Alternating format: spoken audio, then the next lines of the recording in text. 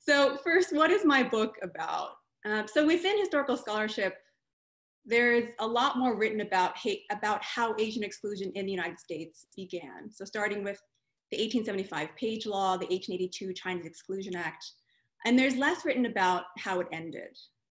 So by 1924, US Congress had enacted laws barring Asians from immigrating and naturalizing in the United States. And my book tracks what I call a trans-Pacific movement of Asians, Asian Americans, white American elites, and others who lobbied US Congress for repeal between 1943 and 1965.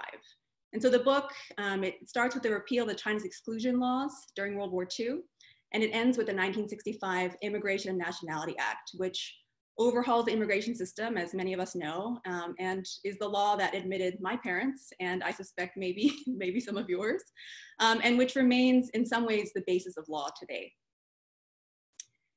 So framed perhaps most broadly, the question the book tackles is, a more straightforward one. Is how does the US go from being a nation that excludes Asians from immigration and citizenship to one that today receives more immigrants from Asia than from any other country in the world or any other place in the world?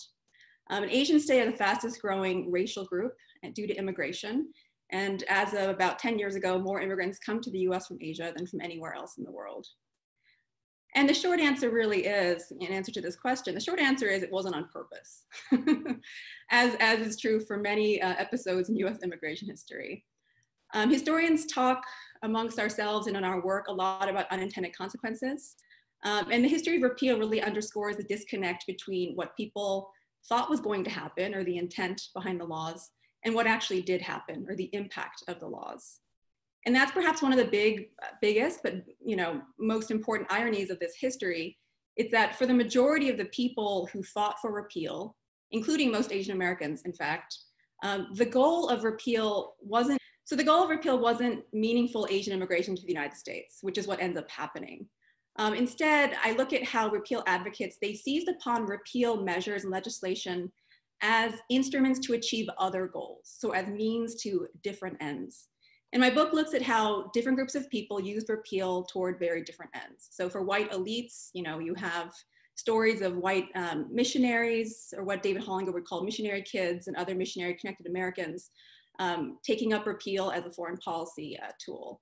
For Asian colonial officials, which is kind of one of the big thrusts of my book, I look at Indian and Philippine colonial officials and how they actually take up repeal measures in Washington, D.C., in service of their own nation and state building projects at home. So Filipino officials, they support a naturalization bill in order to court Filipinos in the US because they want Filipino dollars in the form of remittances. And for Indian colonial officials, I look at how they fight for Indian American rights, kind of as part of a general project they have of fighting against the mistreatment of Indians across the British Commonwealth. And so it's part of a larger project. But it's also part of an Indian independence project, which I'll talk a little bit about hopefully later. For Asians in the US who are involved with the repeal movement, there's a wide range of motivations and agenda. And that's not to say that there weren't those folks who fought for these legislation in pursuit of legal inclusion, so kind of a more traditional understanding of ethnic inclusion, Japanese American Citizens League, Indian Americans. But even for them, I look at how there is this tension between the immigration and naturalization pieces of the law.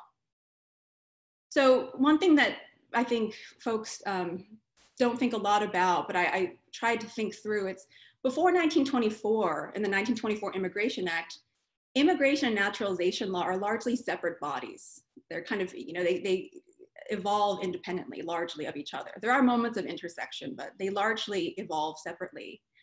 But it's the 1924 Immigration Act that entangles the two, immigration and naturalization, with real consequences for advocates had to go about lobbying.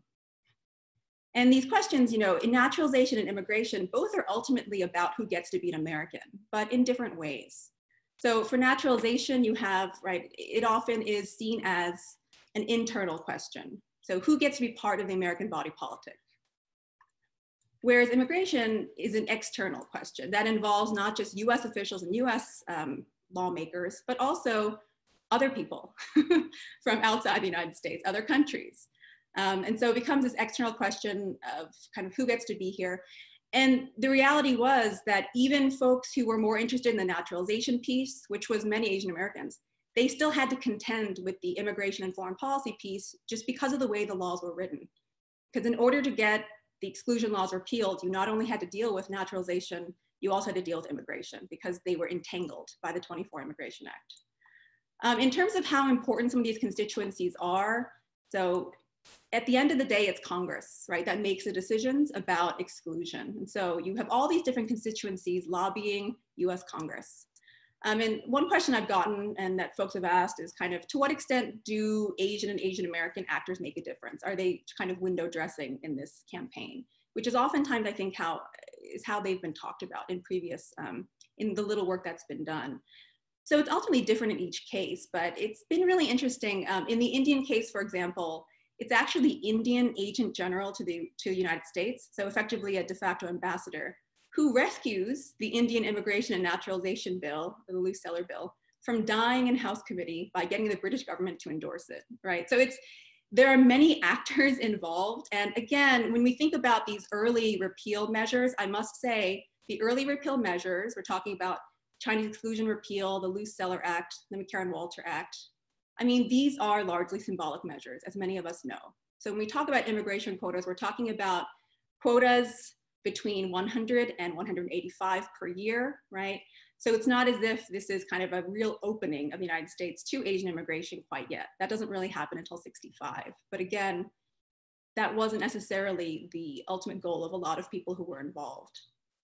So where does the empire piece come in? So what makes their appeals politically viable? Because after all, it's not like people hadn't already been lobbying to repeal Asian exclusion.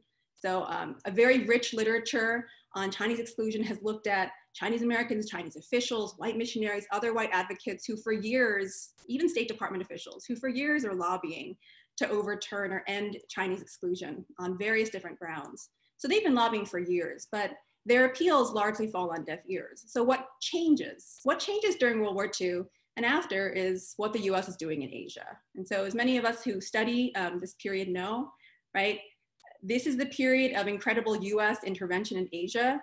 And this book, the book argues that repeal is basically the price of US post-war empire in Asia, part of the cost of America's informal empire across the continent.